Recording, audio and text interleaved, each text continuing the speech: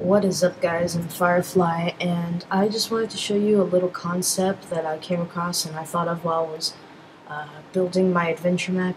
And right here we have a soon-to-be store, and right here we have a chest, okay? But we can't open the chest because it has 2 blocks on top. Well, what I did was I connected these 2 blocks to pistons that let me show you.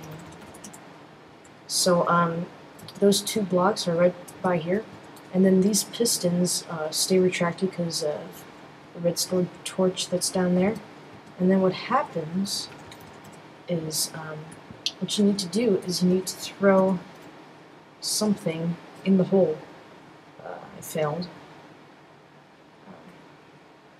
There we go. And then the torch lands on pressure plate, and then the pressure plate turns off the redstone torch, which removes the power from the 2 pistons, and they retract, and then the blocks retract off the top, and now we can open the chest and get our goods. So I just wanted to show you that. It's a simple way to lock a chest, and hopefully you guys find this useful.